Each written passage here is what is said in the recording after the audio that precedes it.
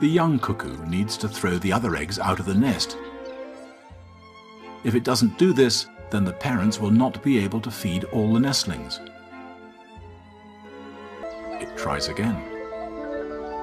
It must push the egg above the edge of the nest.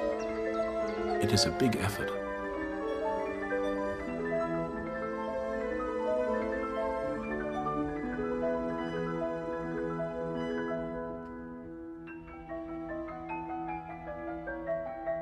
The determination of the weak cuckoo nestling to get rid of the competition is amazing to see.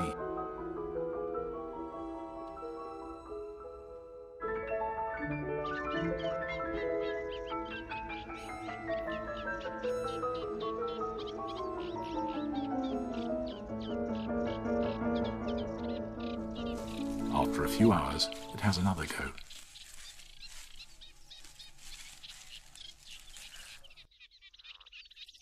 This time, there's some success. The first egg landed in the water.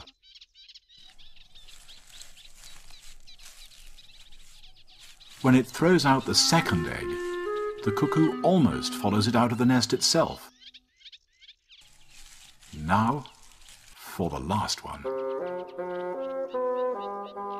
Alone at last. The ever-open, bright red beak and the constant peeping from the cuckoo prompts the reed warblers to bring it food without a break. Now all the insects and spiders end up in its beak. With such intensive feeding, the young cuckoo reaches its adult size in just 2 weeks.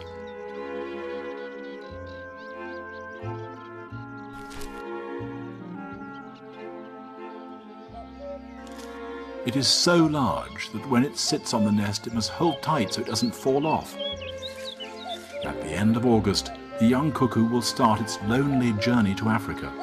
It will return next spring, maybe even to the same reed bed, and try to toss an egg into a reed warbler's nest.